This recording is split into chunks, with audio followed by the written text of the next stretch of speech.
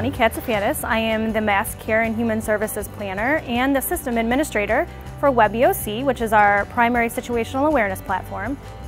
We regularly work with and display content from news channels across 6 different TV tuners, ArcGIS dashboards, WebEOC, Burst Alert, computer-aided dispatch, our Genetech cameras, Apple TV, and 14 separate HDMI connections that allow our partners to display content on the wall from their workstations and from their tables.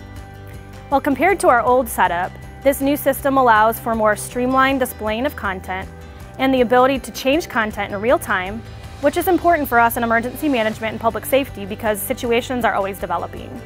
I'm Lieutenant Travis Pardue with the City of Charlotte. I work in the Real-Time Crime Center. I've been with the Charlotte-Mecklenburg Police Department for 25 years. The Real-Time Crime Center serves 2 primary roles within the department.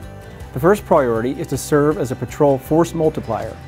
We use an integrated system of 700+ cameras and license plate readers, provide real-time information to patrol and command regarding high-priority calls for service. On a daily basis, we support patrol operations by providing information to officers responding to scenes, providing overwatch during those events, and providing multiple scopes of views and perspectives during those events. A close second priority for the Real-Time Crime Center is our post-incident review.